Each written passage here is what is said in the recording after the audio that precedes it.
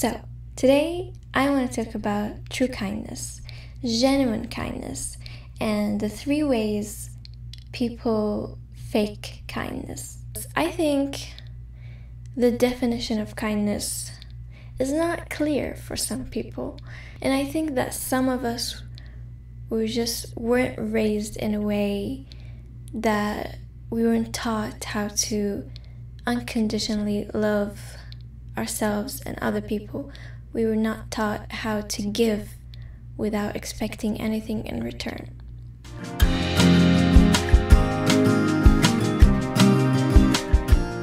So the first thing I noticed is one of the ways that people fake kindness is when they try to help someone only for a hidden reason.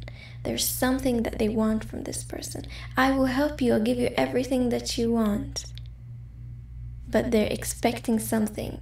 They feel like if I help this person, I will own them, that they will owe you.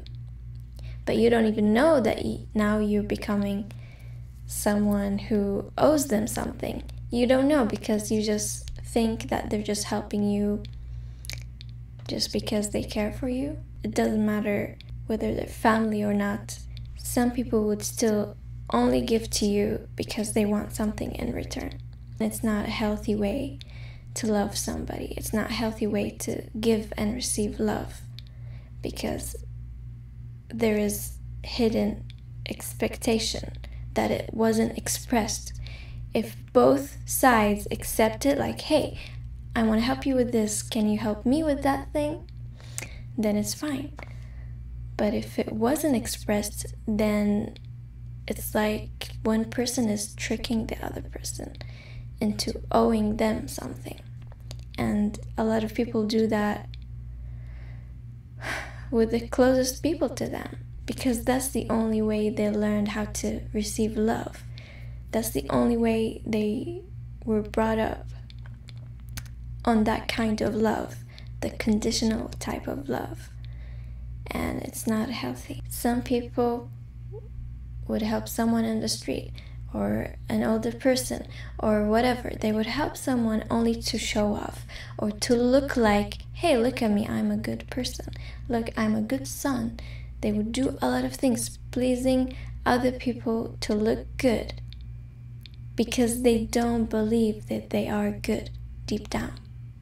So they feel like they constantly have to prove themselves. I am good, I am good. I want to prove to everybody that I am a good person. And I think that's an issue.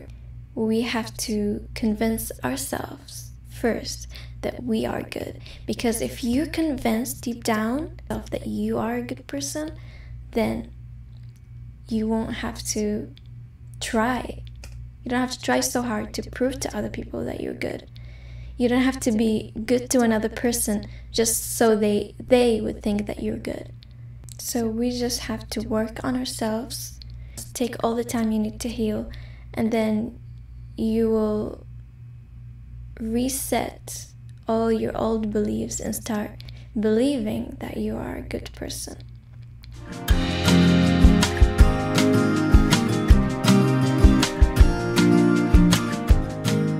That's the other way that people fake kindness, is when they try to please other people and they let them walk over them. They allow them to say hurtful things to them. And that's not you being kind. You are allowing them to continue their bad behavior. You're not helping them learn that it's not okay to do that.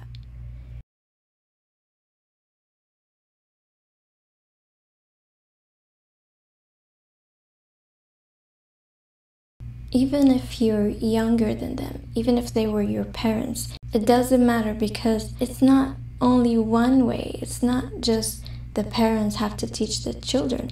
In these moments, for example, we learn from each other. We help each other grow. And respect and love shouldn't be only from one side. It shouldn't be just us showing love and respect to our parents, but our parents have to do that too. We have to respect each other's boundaries. True kindness in a situation like that is when you set your boundaries, when you say that's not okay. The truth hurts, but you are actually being kind to them this way because you are being honest. You are teaching them how to be respectful. How to be respectful to you and how to be respectful to themselves. And maybe they will stop doing that to other people. Sometimes setting boundaries is not only verbally, it's not just saying, hey, that's not okay. Sometimes setting your boundaries means that you have to lock the door. Whatever you can do to protect your energy, to protect your peace of mind.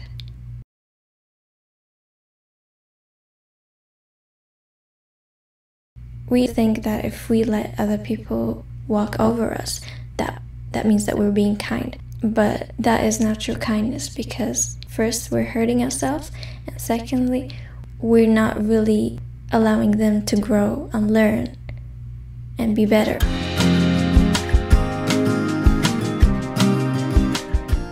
The third way we fake kindness is when we pretend to be someone that we're not.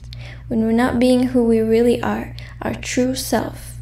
We're hiding all this magic, all these beautiful things about ourselves, the things that make us unique.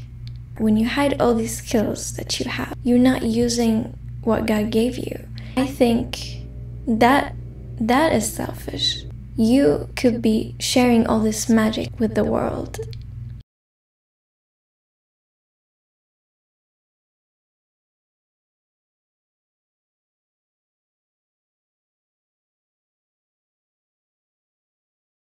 I believe that we have to be an example. We have to start and stop waiting for someone else to be a good example for us. We have to start being the example that we want. And doing that means that you have to start being yourself and taking courageous steps as long as you're walking toward authenticity. And it is so hard. It's the hardest thing. But it's the right thing. The right way is never an easy way.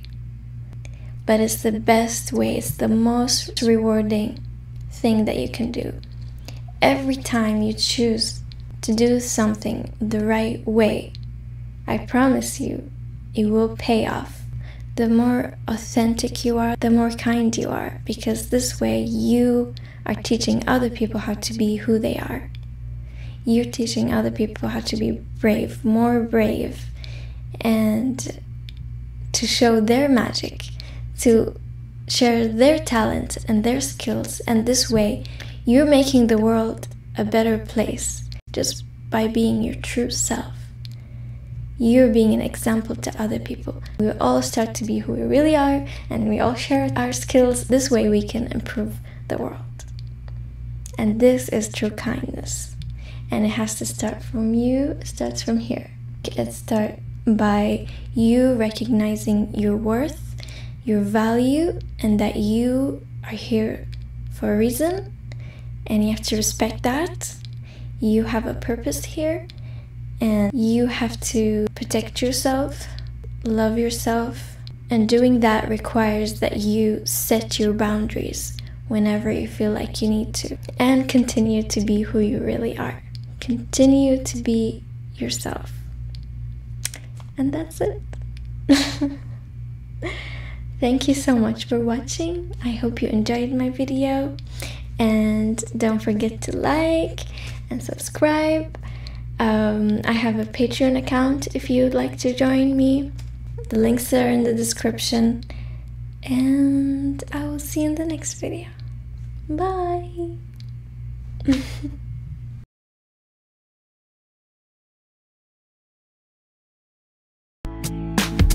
There's no